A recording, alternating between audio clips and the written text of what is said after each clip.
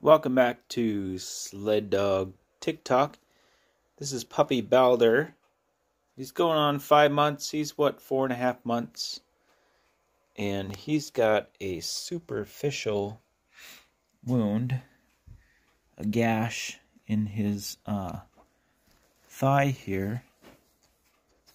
And it's already starting to close up. But this wound was open for probably about 6 days.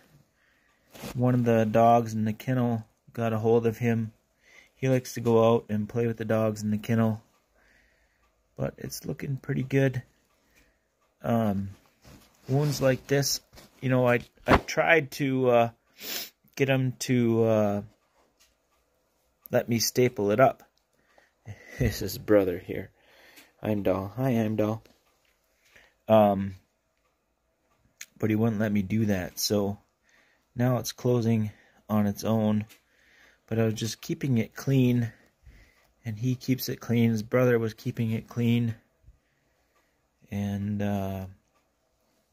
could have done some stitches or some staples, but that looks like it'll heal up pretty nice. I'm just going to watch it for infection, and yeah.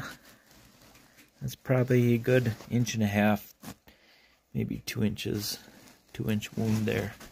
Good job, buddies. Okay. Alright. Good job, Balder. Puppy Balder. Okay. Talk to you later.